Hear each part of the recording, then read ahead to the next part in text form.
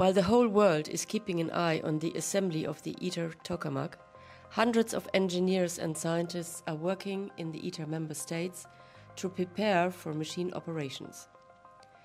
The activity is intense. International collaboration with institutes and research centers has been ongoing for years. Only 1 kilometer away from the ITER site, the CEA Cadarache Research Center hosts a historical first. The first tokamak that has operated with superconducting magnets and actively cooled plasma-facing components.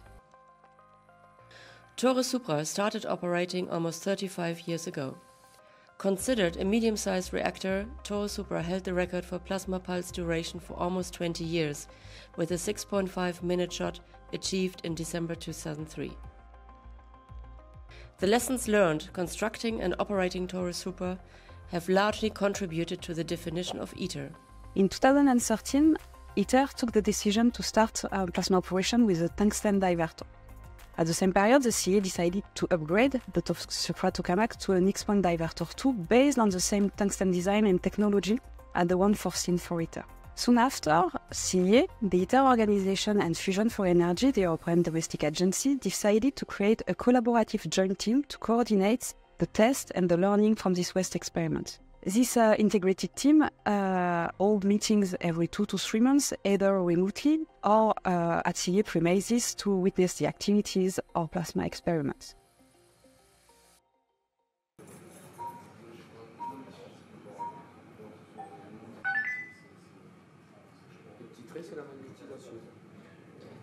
We're now in the middle of an experimental campaign, and during an experimental campaign, we usually run a plasma operation from 8 in the morning to 9 p.m. and you have a plasma discharge every about 20 minutes. So the latest experimental campaigns here at West were really devoted to study the impact of the plasma on the ITER grade actively cooled lower divertor.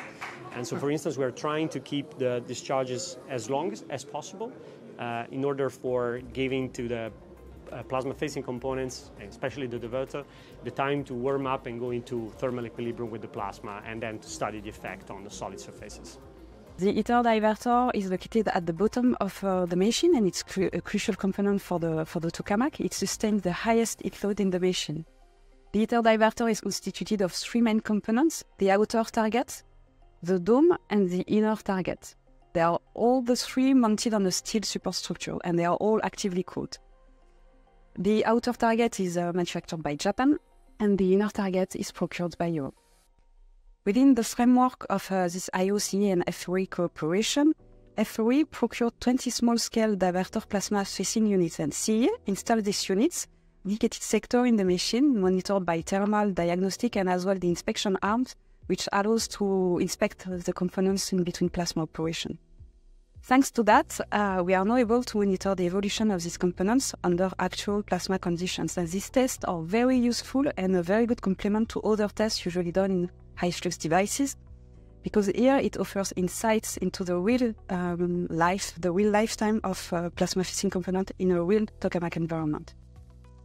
So during a typical experiment day at West, you have, I would say, between 30 and 50 people here in the control room at the same time, divided in different roles.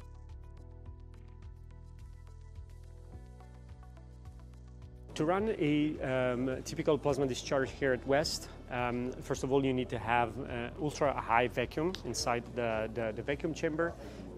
So this is, you see the pressure here is a few times 10 to minus 5 Pascal, and the wall of the machine sits at 70 degrees Celsius, which is the same temperature that the ITER wall will be during ITER operations. And then we inject a deuterium gas inside the vacuum vessel, and we run a current through this gas to have a plasma. So since we're talking about magnetic confinement fusion here, obviously the magnetic field is an essential ingredient, and West has 18 superconducting toroidal magnetic field coils, and this brings the magnetic field at 3.7 Tesla on the axis of the machine. But in order for them to work, and in order for them to be able to maintain the plasma discharges for as long as several minutes, they need to sit at the crazy low temperature of 1.73 Kelvin. These are the typical time traces of anomic plasma discharge here at West. You see the white little spike is when we fill the vacuum chamber with deuterium gas before the plasma discharge happens. And then the pink curve represents the plasma current once the magnetic field is turned on. Whereas in yellow you have the plasma density, and in white you have the gas injection that might occur also during the plasma discharge to keep the plasma density at the desired level. It's important to remember that here at West, all the plasma discharges that we carried out and that we have been talking about are deuterium plasma discharges, and this is in order for us to study the behavior of this type of plasma. Whereas in ITER, the ITER will carry out deuterium plus tritium plasma discharges in order for have the deuterium plus tritium fusion reaction and actually produce energy inside of the plasma. Nevertheless, running deuterium exclusively plasma discharges is extremely important because actually the difficult part of running a fusion device like this is not making the deuterium plus tritium fusion reaction happen, but is actually the control of the plasma behavior itself and of the heat loads on the wall of the reactor. West is a fundamental step in making ITER operations possible in terms of plasma wall interaction and the testing of the technology for the ITER divertor, which is one of the most crucial components. Because the objective is actually to best extrapolate this observation to ITER conditions in order to predict the lifetime of the first ITER divertor.